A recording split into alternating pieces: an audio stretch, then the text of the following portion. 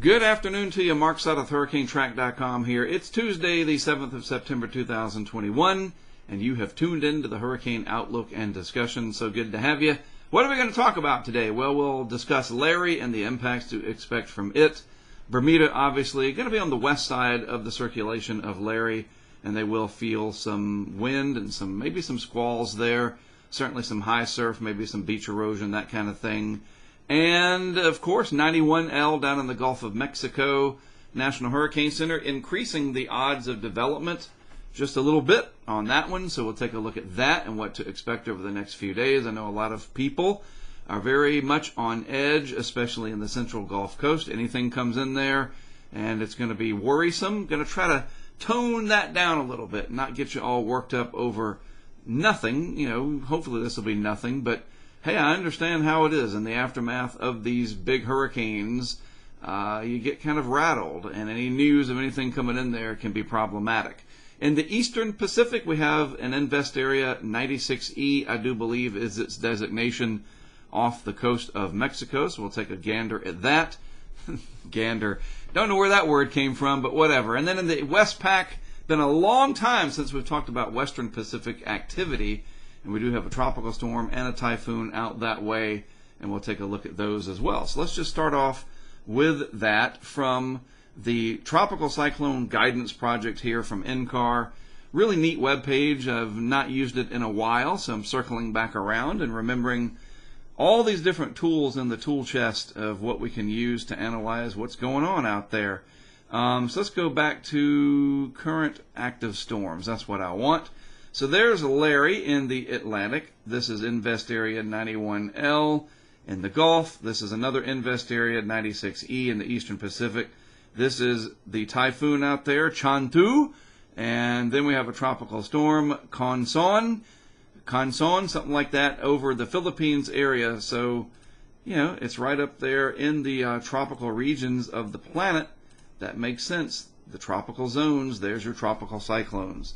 So let's take a look starting in the Atlantic here with Larry as of the 11 a.m. advisory package. Because there's no watches or warnings, we don't get intermediate advisories.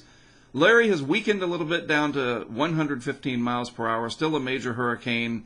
Already has racked up over 21 ACE points, if my calculations are correct.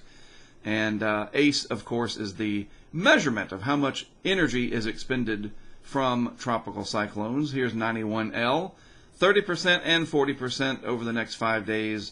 And if we look at this on the broader scale where this should track, not going to bring any appreciable impacts to the areas where Ida menaced, so no worries there, but it could turn towards the Northeast Gulf and bring some impacts over here. It's very storm surge prone, so if you get any onshore flow, if this develops into any kind of a low, and you have that onshore flow, which in this case would be on the southeast side, because it's going to be moving from southwest to northeast, that right front quadrant, onshore flow, that's what could bring some storm surge and other impacts, high waves, that kind of thing. The threat of severe weather, heavy rainfall, those are all part of what make up tropical systems, even if they aren't named, and especially even if they aren't hurricanes. We get so fixated on naming everything and classifying it, and if it doesn't reach a certain threshold, people don't pay attention. I am going to do everything I can to change that mindset in as many people's minds as possible.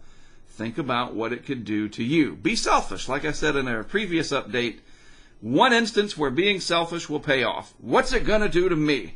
Well, in this situation, that's what I want you to think. And then beyond that, your neighbors, your community, and so forth. All right, in the East Pacific, Mark the tropical cyclone activist. All right, whatever.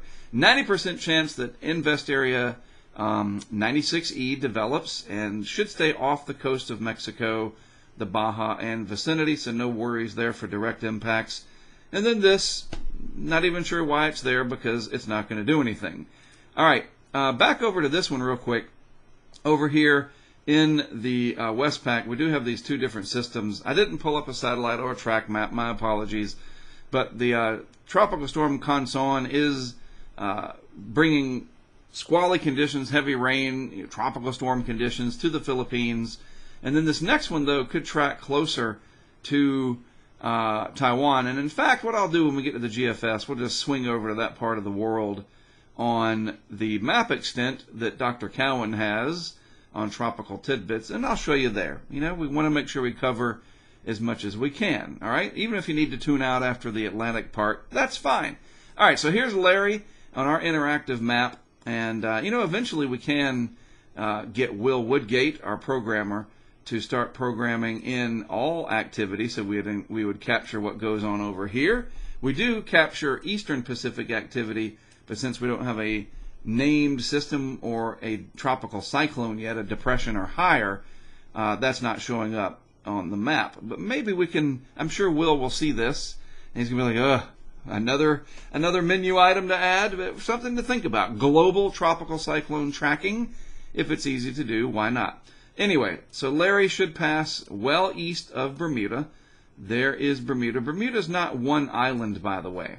It's a makeup of several islands out here in the Atlantic, and the core of Larry will pass comfortably east of Bermuda. I try to say so much in these updates, it's a wonder it even works at all. But yes, it should pass comfortably east of Bermuda, but the circulation is large enough that you could get some peripheral impacts. And speaking of that, let's go back to the Atlantic. I just want to show you something real quick. If we look at the public advisory, there are different tools you can see about the wind speed, the probabilities, the arrival times of tropical storm force winds, and so forth. But the easiest tool is right in here, where it talks about the wind part, the discussion and outlook. Maximum sustained winds are near 150 miles per hour, gradual weakening, etc. Larry is a large hurricane. Hurricane force winds extend outward up to 70 miles from the center, and tropical storm force winds extend outward up to 185 miles. So it's just a matter of how close do those tropical storm force winds get to Bermuda. And we'll just wait and see when we do this tomorrow. We can get in here with the old measuring tool and kind of measure, right there. The track anyway today, 200 miles away. We'll see what it shows tomorrow. Pretty neat that our map does that, huh? Yeah. All right, looking at the satellite animation of the Atlantic Basin, there's big old Larry out there. It's kind of become disheveled, maybe a little bit of shear kind of shaking it up, some dry air maybe getting involved. You got to remember, we're not in a favorable Madden-Julian oscillation period right now. The Atlantic is in between these big upward motion phases. That's going to come into the picture in 5-10 days, something like that. And so the fact that we have Larry out there at all is pretty significant, that it was able to develop and flourish kind of at the end of a favorable period. Now it's kind of left in between. And we saw that with Florence. Florence came roaring out of the gate back in 2018, became a Category 4, scared the heck out of everybody, my family, myself included, that we think, oh, this could really wreck the place. And it did, floodwaters-wise, and some storm surge impacts, but it lost a lot of its fervor because the Madden-Julian oscillation kind of flipped. It became less favorable overall, and we're kind of seeing that with Larry now. These long-lasting hurricanes might come in at one phase and dilly-dally around as the phase changes over it. So there you go. In the Gulf, there's 91L, another piece of energy coming off Africa. There's more energy sitting in here that is not very noticeable right now. It's not flaring up very much, but it is there. So there's a lot of energy out there that could potentially develop. Just nothing looks prolific right now, but we'll watch 91L and see what it does over the next few days. Oh, and you can also see over on the western extent of the animation, there's 96E from the Eastern Pacific. Got a little thunderstorm outside the office today. I don't know if you can hear that thunder, but it's there. Nice rainy day. I should have just gone back to bed. All right, so the GFS here. We'll look at the Western Atlantic, then we're going to swing over to the West Pac and show you those systems near the Philippines and Taiwan. This is from the 12Z GFS, 850 millibar level of the atmosphere.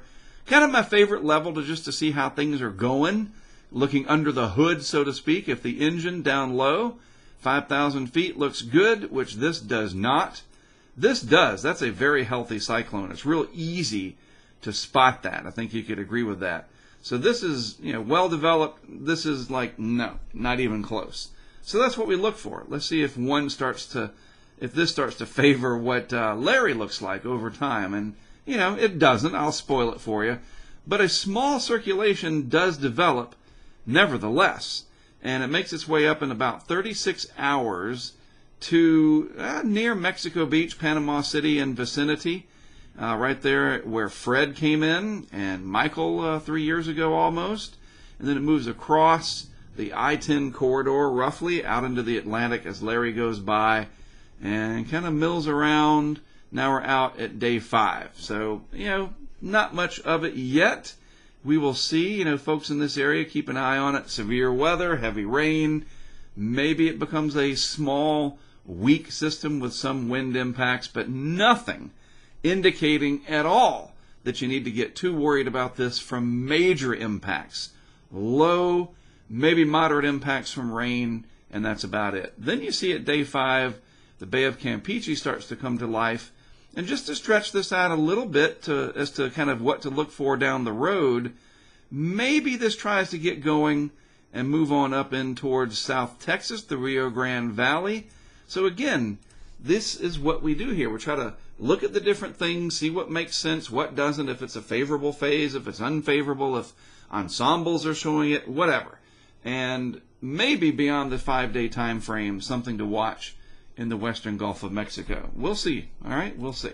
So just real quick, let me go over to a different region of the planet to show you, first of all, East Pacific with Area 96E right there, well off the coast. This is 5 days out. Everything is going to go to where I left it, if you will. So let's back this up to the current time. You see it forming there. Gets close to Cabo San Lucas and vicinity.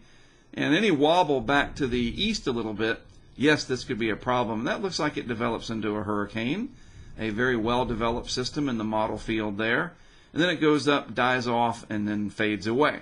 So we'll have to see. Again, any deviation to the east puts the Baja here in jeopardy of direct impacts. So we'll keep an eye on that for our friends over in that part of the world. Now, let's move over to the Western Pacific real quick.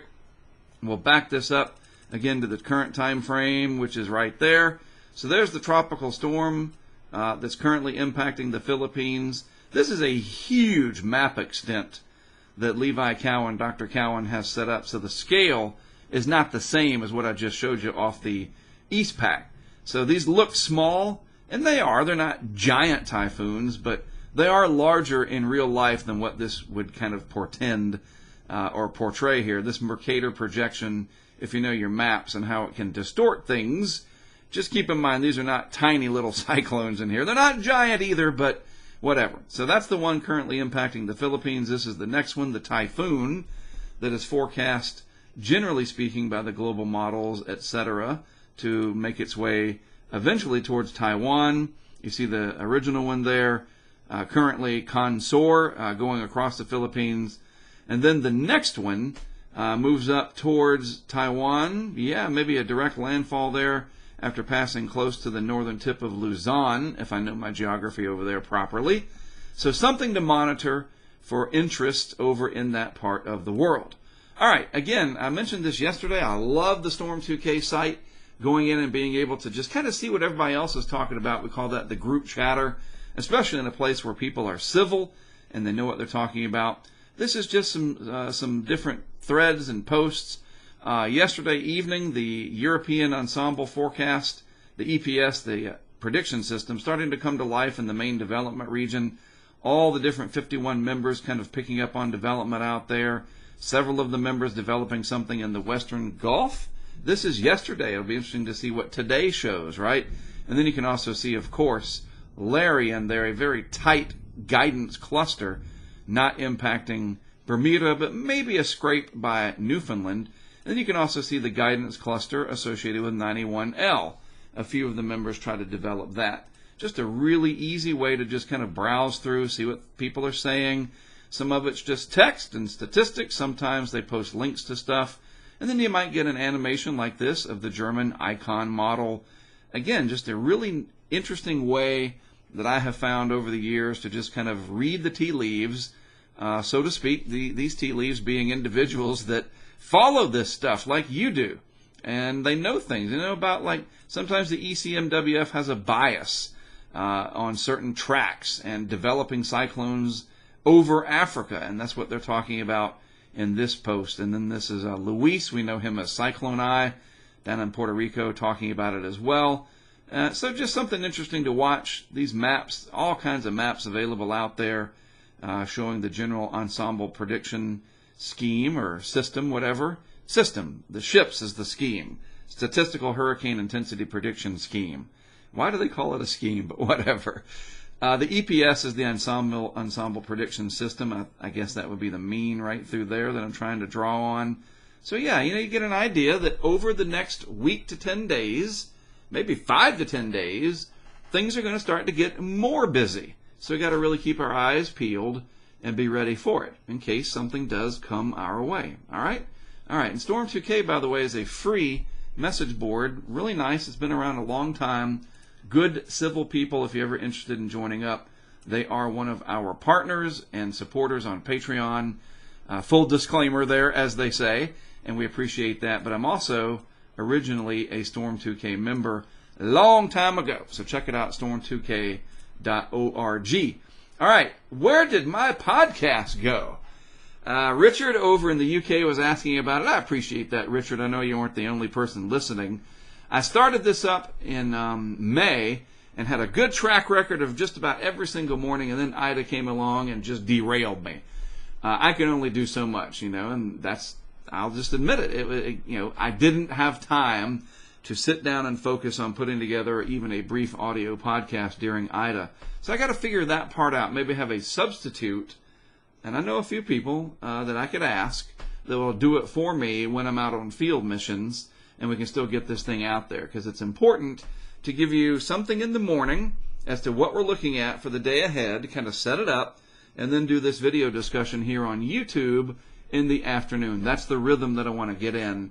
So this is going to start up again tomorrow, Wednesday, September 8th. In the morning, you'll get up, or whenever you listen to it, however you get your podcast, it'll be there for you. So I know some people appreciated it. It's not the most popular podcast, I know. I don't care. It's the effort that matters, and I'm all about putting in the effort. Just ask anybody that's worked with me in the field. Holy cow. Not lazy when it comes to the hurricane work, that is for sure. So I want to make sure I give this as much attention as I can, and then when we have an event that calls me away from it, we will have a substitute. We'll get somebody, maybe Mike Watkins would be willing to do it. You remember him? He'd do a good job, and he knows how to do podcasts. So something to look forward to tomorrow, the resumption of hurricane season, the podcast. All right, let's get me back on here so I can say my goodbyes for now.